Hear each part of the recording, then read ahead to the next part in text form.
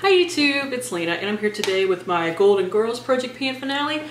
Sorry this is a day late. I ran out of battery while I was trying to film earlier, so I didn't get a chance to film this, but we're here. That's what matters. I'm going to show you the final 3 products that I had last month, and then I'm going to give you a quick run through of everything that I finished. So, by the way, this was a project with the PANtastic ladies. I will link all of that down below, including the creator of it. Everybody that was doing it, like this giant list of people, and you know, the Facebook group and everything. So, did I finish anything? No. That is because the product that I thought I would finish, I left in my purse for the last week. If I hadn't have left it in my purse the last week, I would have finished it anyways. This is for Dorothy.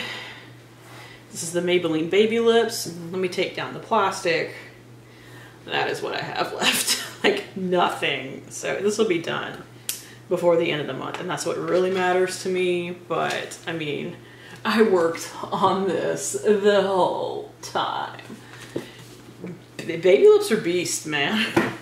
I forgot that. So next was for Miami, and I picked out a Maybelline Color Tattoo in Shimmering Sea.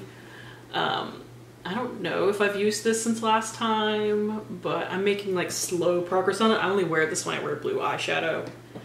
And I do wear blue eyeshadow a decent amount, just haven't worn any in the past couple of weeks. So I do plan to have this finished by the end of the year. It is pretty old. It still works perfectly fine, so I'm not worried about it.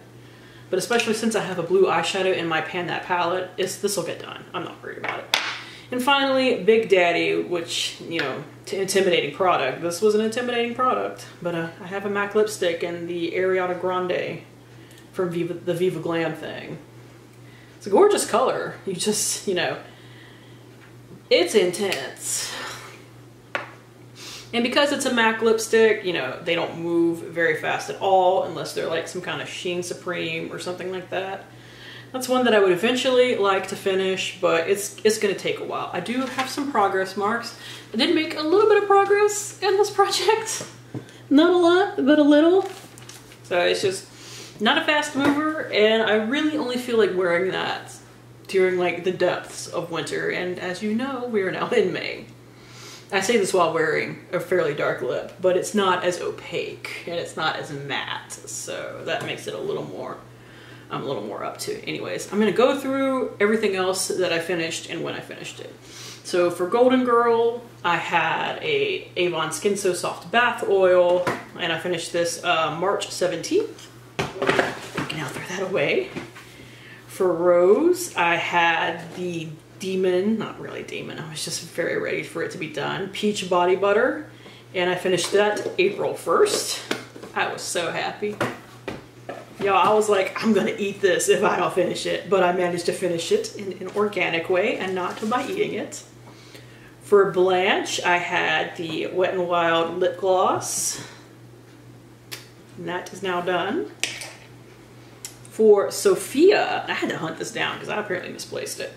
I had the Pixie Flawless Beauty Primer, and these are my marks on it. This one took me a while too, but I honestly didn't love it simply because it's very dark. I didn't realize that when I got it. Next for I finished the Wet n Wild Gloss on January 30th. I finished this February 27th. Next, I had the Back in St. Olaf, which was like a gimmicky product, although this technically works. The packaging is just awful. I had the Turn Me Matte Drops from Hard Candy, and I finished that on January 15th. For Picture It, I had the 17 Skin Wow 3-Way Highlighter, so a liquid highlighter, and I finished that on October 28th. This has been a 9-month project pan, by the way. For Cheesecake, I had the matching body wash, which I finished a million years ago in comparison to that body butter. I finished it December 5th. So, yeah. For Charlie Nylund, I had the Body Shop Tea Tree Face Wash that once I started using it, it still took me a couple of months. Like, for whatever reason, even though this is a mini, you don't need a lot of this at once, so it'll last you forever. Don't bother buying the full size, you will have it the rest of your life. It's a good face wash though. I really liked it. For Stan the... Oh, and I finished that January 19th. I don't know if I said that or not. For Stan the Man, I had the L'Oreal shampoo and conditioner, and I finished one before the other, although I no longer remember which one I finished first. Probably the shampoo. But I finished both of them by January 10th, but I know I had one finished in December as well. And finally, for Out on the Lanai, I picked out 8 sheet masks. Let's see, we have the Misha Super Aqua Cell Renew Snail Mask, the NOHJ Intracell 24K Gold Therapy, the Tony Moly I'm Real Charcoal Mask, the Leaders Break Up With Your Skin Cells Mask. This one was hella weird. The Cocoa Star Rose Sheet Mask. These were like little rose petals that I had to put all over my face. They looked crazy. A Yes 2 Carrots Vitamin Enriched Kale Paper Mask. And 2 of the final 2 that I had of the Yada Cosmetics Revitalizing Jelly Mask. And I finished the last of those on November 22nd. So that is it, short and sweet. Thank you guys for tuning in. As always, I do really, I have a hair on my face.